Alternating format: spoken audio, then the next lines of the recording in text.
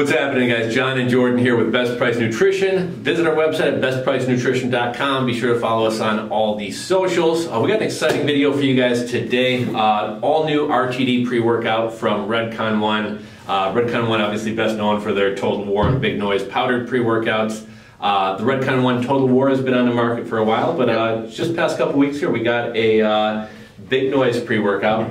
I don't know that I'd stack them. I don't know that I'd want to be pounding two full RTDs, but on the days that you want to go for something non-stim, I thought it was very cool they put out an RTD version of the Big Noise. Yeah, no, that's true, because not something that you see pretty much is, I mean, most RTDs, pre-workouts are stim-based, but you don't have a lot of companies that do non-stim. I think maybe the CBUM ones are like the only other ones that I know that are pure pump ones, but as far as like ingredient breakdown, the liquid, or just the RTD version, is not the same formula as the powdered Big Noise. It's actually a completely different formula, surprisingly, but a 2-to-1 ratio per bottle of citrulline malate. You're going to get 3,000 milligrams. You got glycerin at 3,000 milligrams as well.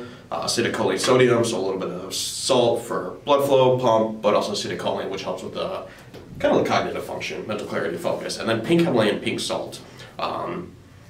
So nothing like over the top crazy. It's just a nice little pump product anytime for on the go. Maybe for your pre-workout, you want something quick. You're going at night, you want something light to help with the blood flow. This is a nice product for that. I was just talking to a customer in the store the other day, and I was trying to steer him towards some pump pre-workouts. Yeah. I said I hate them; they're also chalky. So this could be a good option for the people who find the powders to be chalky. Yeah. For whatever reason, the RTDs and even the pump liquids don't seem to have that same chalkiness that a lot of the powders do. No, for some reason, manufacturers are able to work away from that so you don't get that gross chalky taste. And in terms of flavor, this seems the most appealing to me. We got rainbow candy, but we also got strawberry, kiwi, pink lemonade. Yep, and then a sour gummy bear. Gummy bear.